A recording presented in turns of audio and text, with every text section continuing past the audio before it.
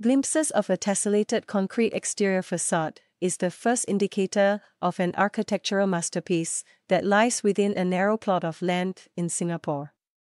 Located in the peaceful East Coast region of Singapore. Homeowner Joyce T. recalled how her quest to find a perfect family home was far from a walk in the park. We viewed no less than 50 houses, and I visited this house 3 times before I finally purchased it. She revealed. She chose this location in part because it was the neighborhood where her husband was born and because she had always liked this part of Singapore. However, there were specific challenges to overcome on this narrow 4.18 SQFT plot of land from the get-go. For starters, the backyards of 4 other semi-detached houses faced her home. I did not want to look out and see 4 backyards with laundry as my view, she said. To transform the space, she engaged architectural firm D Lab to rethink the layout and design of the house. Architect Warren Lu Sai, what you have is basically a facade that you cannot open up too much because of privacy. But at the same time, how do you bring natural light and ventilation to the deep spaces within the house? He added, the other challenge is literally because you have no views. How do you internally create very interesting sightlines, both prospective and intimate? His solution was to reimagine the interiors of the house through the construction of indoor and outdoor gardens, as well as to create a step terrace structure.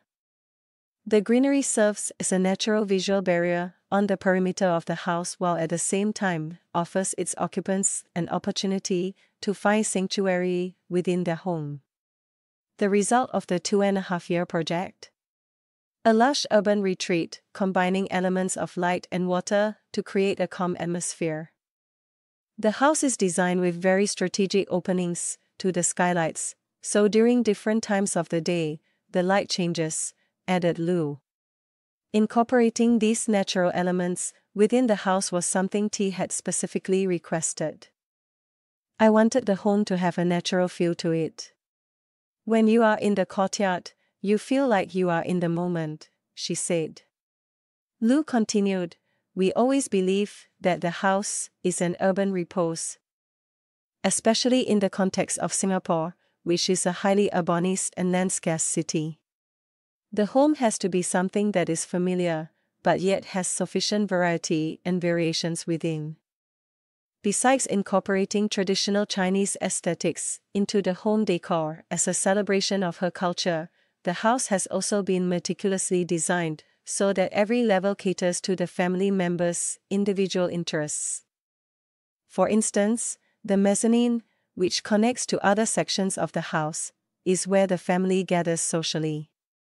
This is also where T indulges in her pastimes, such as tending to her bonsai plants and meditating.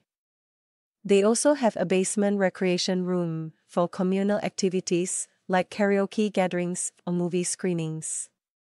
The first floor is where T and her husband enjoy their quiet time. Their spacious master bedroom has space for an indulgent massage chair. And this is also where her luxurious walk-in wardrobe is located. Her daughter Audrey is on another level, and it features generous living and working spaces as well as a small outdoor garden. Up on the 3rd floor is her son Aaron's domain, where there are 2 extra rooms reserved for his future family. This house is a manifestation of Aaron's lifelong dream. My son has dreamt of multi-level living since he was 9. He said, I will build a condominium for you. Mummy, you will have your own floor and I will have my own floor. When my son said that, I wanted to bring that dream to life, she fondly shared. The cherry on top of this lovingly designed home is the rooftop, which houses a dedicated tea room for tea, to share her love for this traditional beverage with like-minded friends.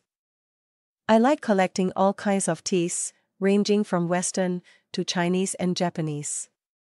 I enjoy just doing simple things like chatting over tea, said T, who once traveled to Japan with her daughter to take lessons on how to conduct a Japanese tea ceremony. With a smile, she reflected that the house is nothing short of amazing, not just the architecture, but also the people who bring the space to life. She elaborated, "What I have discovered most amazing about living here is that we have all gotten to know each other's friends. The network and bonding is very cozy, and this is what I love about this house."